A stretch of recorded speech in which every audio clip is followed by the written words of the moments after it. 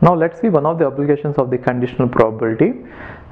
We already know that, we have seen this one, right? P of A given B is equal to P of A intersection B divided by P of B, right? Similarly, we have also seen that P of B given A is equal to P of A intersection B divided by P of A, isn't it? We have already seen this. Now from this is called conditional probability. From this conditional probability, we derive a new theorem called as multiplication theorem in probability. Multiplication theorem. And this is a very important theorem in the sense for most of the questions from now on we'll be using this multiplication rule. Now what does this multiplication rule says is, see this, now from this formula, right, so what is P of A given B? The probability of A happening given that B has already happened. Now what is P of A intersection B? A and B are two events, the probability that both the events happening, right? So now just see this, P of A intersection B, if I multiply both sides with P of B, then what do I get? Then I get that I'm not doing anything, I'm just trying to take the basic simple formula and I'm trying to write it in some other form.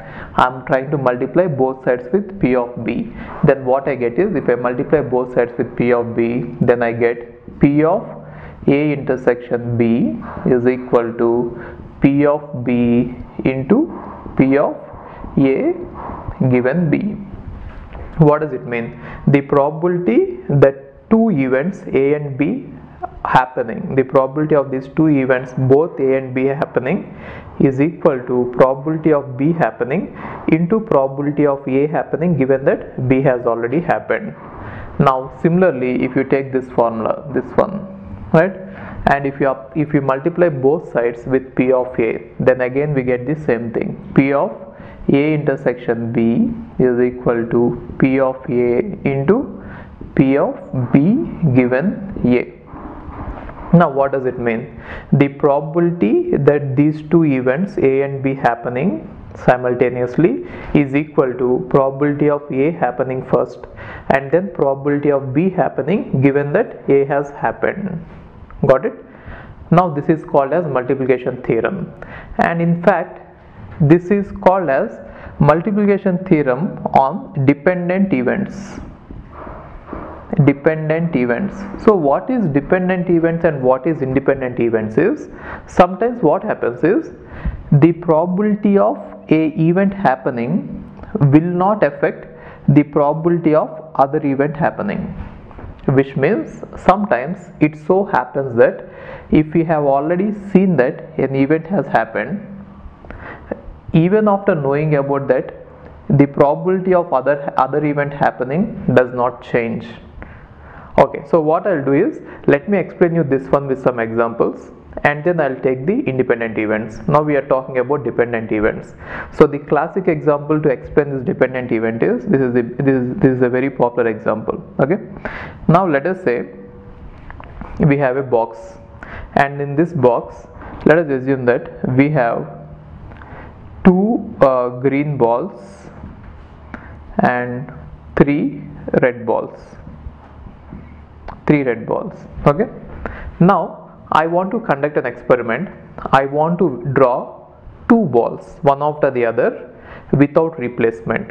Okay, now what is it? I have a box, and in this box I have totally 5 balls, 3 are red and 2 are green. Now I want to withdraw, or I want to draw two balls in such a way that first one I want to draw green and second one I want to draw red. Okay, so I'll write like this. So G1, which means in the first draw I want to get a green ball, and R2, which means in the second draw I want to get a red ball, right? But then there is a glitch here. This small condition here is, I don't want to replace the ball after the first withdrawal. Got it? So what is it? The box is containing 5 balls. Now I am going to withdraw one ball from it. and I will not replace it. Without replacing it, I am going to withdraw the second one. Now in this case, what I am interested is, what is the probability that I draw green ball first and then red ball. Now if you observe it, it is a dependent event. The reason is, once I have withdrawn green ball, then the probability of getting the red ball will change. That is why they are dependent events. Now how can I write it in multiplication theorem is, how can I solve it is like this: P of probability of drawing green ball first and red ball next is equal to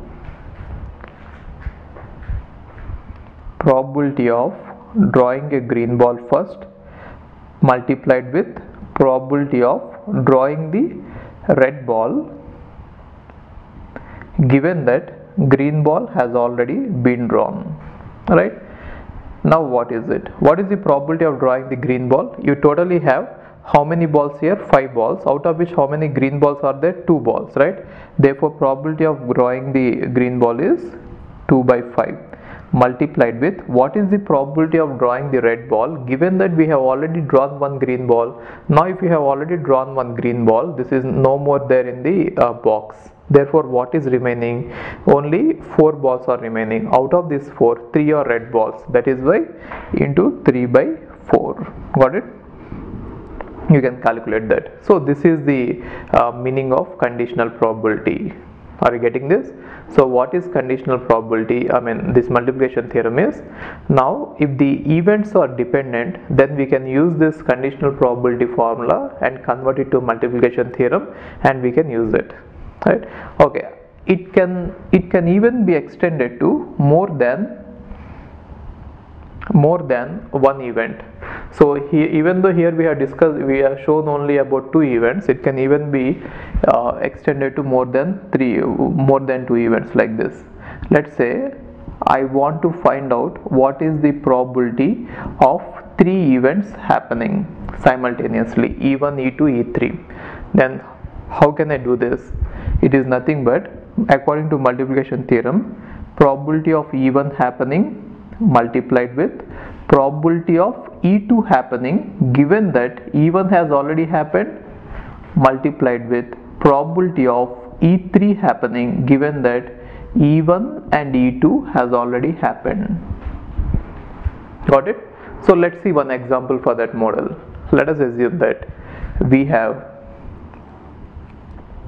1, 2, 3 in green balls and 1, 2, 3, 4, 5 red balls, okay, in a bag. And now I want to draw 3 balls without replacement. I will draw them one by one. I will draw the first ball, I will draw the second ball, I will draw the third ball. Now what is the probability that all the 3 balls are going to be red? Okay, so now I want to find out the probability that all the 3 balls are red. So what does it mean? I am interested in this probability that first ball is red and second ball is red and third ball is red. How can we do that? Now again using the multiplication theorem. So are they dependent or independent events? They are actually dependent events. Why are they dependent is, once you have drawn one red ball and if you didn't replace it back, then the probability of getting the second red ball is going to get affected, right? And once you have drawn 2 red balls from the bag without replacing, then the probability of getting the third red ball is going to get affected, which means it is going to get changed compared to the initial chances. Initially what are the chances, and then after drawing 2 balls what are the chances? They are going to change. That is why one event is actually depending on the other event. Then in this case they are called as dependent events. Later I'll talk about independent events as well, but for now just fix for this. See this.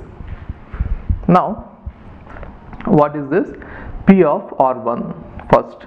So probability of picking the red ball first, and then given that we have already picked one red ball, what is the probability of picking the second red ball, right? Which means given that we have already picked up the red ball in the first try, what is the probability that you pick up the red ball in the second try, into probability of P of R3 given that R1 and R2 has happened, which means what is the probability of picking the third ball also as red, given that first ball is already picked as red and second ball is already picked as red.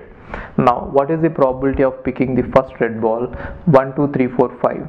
5 red balls are there and total number of balls are 8. 5 by 8 into, now we have already picked up one red ball, then how many red balls are remaining? 4 red balls are remaining. And how many total balls are remaining? Only 7. Initially there were 8, but one of them was picked out and then it is not replaced. So the key word here is the balls are not replaced. Without replacement we are doing this. When we do it with replacement, then they will become independent, right? So if you pick a red ball and again if you leave it there, then the probability doesn't change, then that becomes dependent, but here it is independent, right? Into, now we have picked up 2 red balls. Now the third one also, if you have to pick up the red ball, then it is going to be 3 by 6, right? This is the probability. Therefore it can be used as a chain. It is a kind of chain. It is also sometimes called as chain rule, right? Because we are going to chain them all the events, right? So this is an example in which we are going to use the multiplication theorem on dependent events. Later we shall use the multiplication theorem on independent events as well. I'll show you later, but first let's do some more examples on this, then we can go to the next model. Okay, fine. Hi, if you are planning to do masters, then doing masters abroad is better than doing masters in India. I'll give you all the reasons. So first reason is, out of 1 lakh students who take GATE every year, there are only 500 seats in old IITs. So all the IITs put together have an acceptance rate of 0.5%, and IITs, universities better than IITs, they have very good acceptance rate like 30%, 40%, but all the IITs put together have an acceptance rate of 0.5%. And if you are working hard to get into IIT Bombay's ranking is 177 and IIT Roorkee's ranking is 400. If you are happy to get into IIT Roorkee, then getting into universities better than IIT Roorkee is easier compared to getting into IIT Roorkee. And looking at the salaries for computer science, for software jobs, if you have done your masters in computer science in US, the salaries are ranging from 80 lakhs per year to 1.2 crore per year. So even if you take an average of 1 crore per year, your savings will be much higher than the salaries in India. After taxes and your cost of living, you can easily save 40 to 50 lakhs per year. And in India, the maximum jobs that you get is around 30 lakhs. So your savings will be much greater than the salaries in India.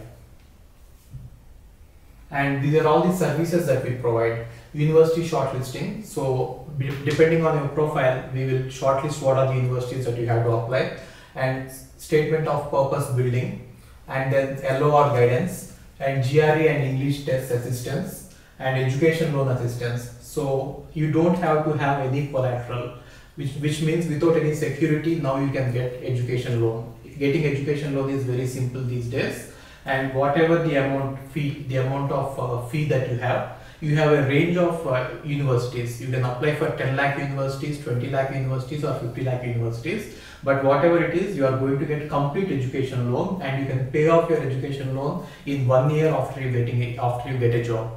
And then we do visa assistance, mock visa interviews, and then connecting with the university alumni. So now you might ask why we should join Game of Visas. So the answer is, we have 90% success rate, 99% success rate. And these are all the destinations that we guide the students to. So we guide students to any country that you want to go. So now it is not just USA. We guide to UK, Germany, Australia, Canada. So we guide students to all the countries. We work with all the destinations. And if you are interested in going abroad, you have to just drop us a message on this WhatsApp number 9494 555 454. Okay, thank you.